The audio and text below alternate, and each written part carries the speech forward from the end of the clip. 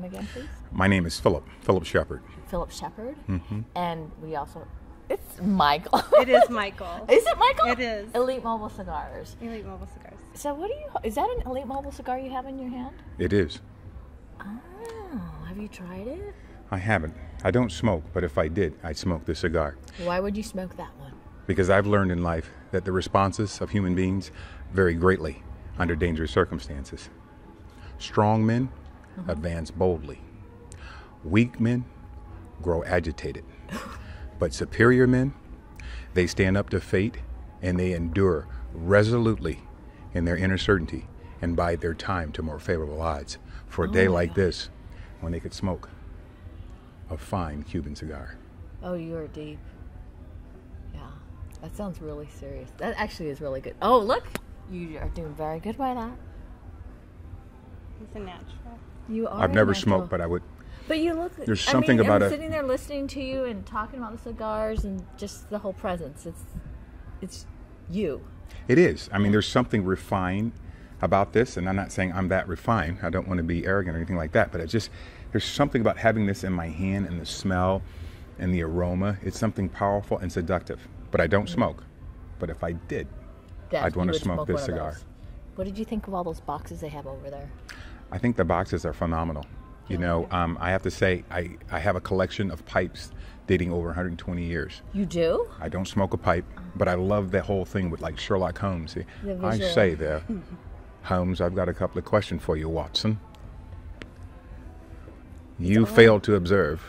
Something like that. You know, there's something refined and distinguished about having a pipe. It makes me think of Shakespeare. You know what it does, doesn't it? The whole image and persona. Now I'm even looking at what you're wearing. Now the shirt that you have on, it looks like it's got a leather tip on it. Little leather patch. Patches? Yes, you see that? Oh. It's a little different. I can't remember the designer, but I just fell in love with the shirt. Right. And I like leather, and you know, I have this little feather. That's pretty cool. Because Indians wore a feather to give them strength and courage during a time of need. Right. And as you can tell, I have high cheekbones, and I'm part Cherokee. I was going to ask you that. You are part Cherokee. Yes. Ah, is that where the wisdom comes from? I don't know about where the wisdom, in terms of it coming from, you know, just me being a Cherokee, but I'm also, you know, have a number of different races in my background, from white to African American to Seminole Indians. Because your eyes are, they're beautiful gray. They're gorgeous. I mean, I'm sitting there staring at it. And I said beautiful again because I have gray contacts in. Oh, okay. Now we know. Yeah, but part of it is even if you have like brown eyes, if you put gray contacts in, they still don't look that gray. So well, your eyes are lighter. Yeah, you're absolutely right. My eyes are a lighter shade, and just putting this on is a nice, softer look, I'm told. And, you know, so that's why I originally got the contacts and stuff. And I love, again, I want to say again, I would love, if I could smoke, I think of Marlon Brando. It's all. Don't make me go there. So, you know, part of it is I can tell you, because you're pretty tall. Are you a basketball player? I do play basketball 3 times a week, Monday, Wednesday, and Friday. Okay. And I roller skate in the afternoons. That's how I was discovered to be on Survivor, the television show. I was first runner-up this season on Survivor. First runner-up? Yeah. Lost to a great guy named Boston Rob. Yeah. I survived and thrived. That's really good. That's quite an ordeal on that show, isn't it? It absolutely is. You have to go someplace strange, and taken away from all your things that you're used to, including food. Okay. And you have to be able to survive and outwit, outplay, outlast some people for 39 days. We got a new season coming up right now with the South Pacific. Is it? Yeah. I want to say one other thing since we're rolling here. Survivor's given me an opportunity to do some charity work, and I'm doing some work with the Dana Fossey Gorilla Fund to help save the 480 gorillas left in the Rwanda and Uganda area. That's all that's left? Yeah, and in that part of the world, 480. And she has a center that's been there for 40 years. As you know, she's passed, and Sigourney Weaver works in that effort. And for me, as a platform for being on Survivor, I'm able to make a contribution that way. I'm also working with what we call Stand Up to Cancer Reality Mud Run coming up on September 10th at 8 a.m. in Irvine, California. Love to have everybody come on out and support such a worthy cause. And by the way, you might want to bring a fine Cuban cigar. What's the name of your company again? That's true, Elite Mobile Cigars. And that is one of the things we actually do is our business supports nonprofits. So every show that we do, every event, we donate 15 to 20% of our proceeds to the charity of choice for that person who had hired us.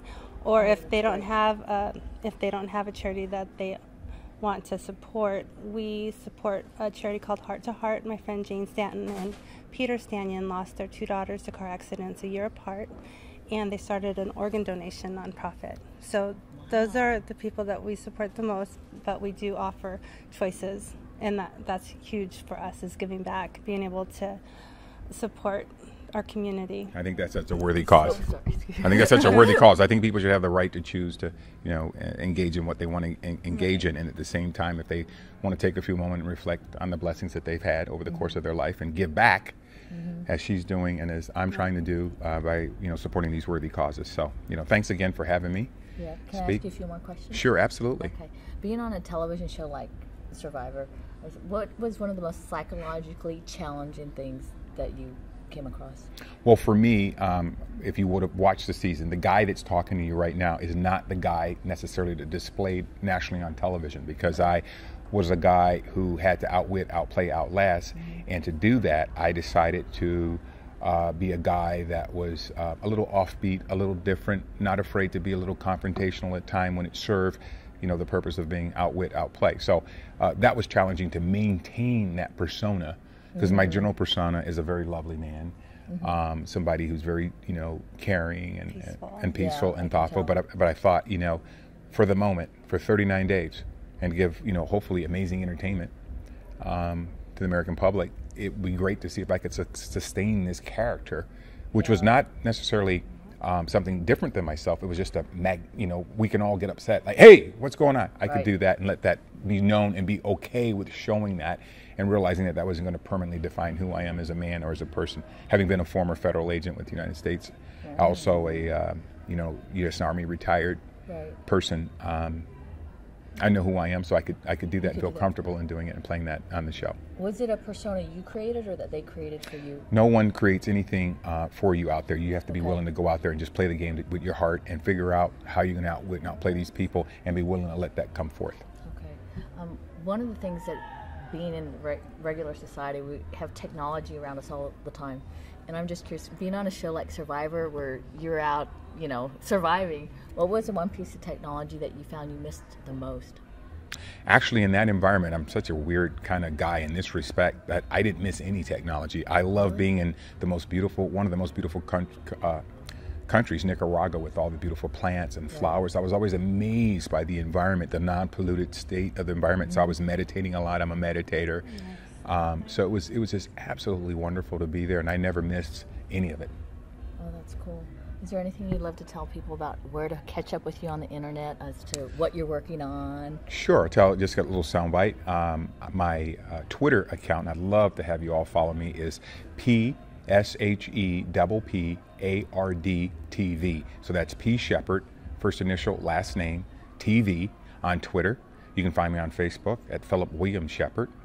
Currently, I'm, as I said, working with a lot of charities. I've got a book that I'm publishing online for people to look at. It's called The Costa Rica Job at phillipsheppard.tumblr. That's TUMBLR.com. It's got about 11 chapters out there. Hopefully to develop that into a number of different projects, from television to a cartoon to a movie.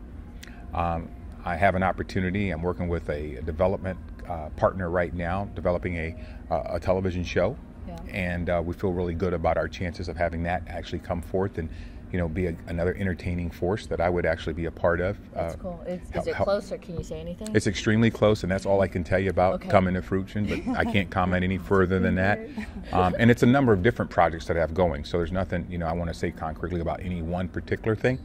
But I want to say I'm so grateful to having had the opportunity to participate with CBS, the SEG Entertainment, who through Mark Burnett Productions, who developed Survivor. And as I say, we've got a current season coming out right now. It's so exciting to have an opportunity to participate at something different in life and be a part of all that. So I think there's a lot of things getting ready to happen for me in the future that are also positive and allow me to do some of the things that are very close to my heart in terms of being able to give back. So I'm very, very excited about that. That's really cool. Well, I will tell you, thank you so much for stopping in. Sure. We really appreciate it. And are you having a good time here? I'm having a great time. I'm so glad that my publicist, Ryan's company, Source One, is able to, make it possible for me to attend events like this. And so I'm so glad I came out today. That's great. And we'll check out those cigars. Absolutely. Again, I don't smoke, but if I were, I smoke a fine Cuban cigar. Elite Mobile Cigars. Yeah. Thank you. Thank you. Thank you. That's a wrap, Tony. Thank you so much. Thank you.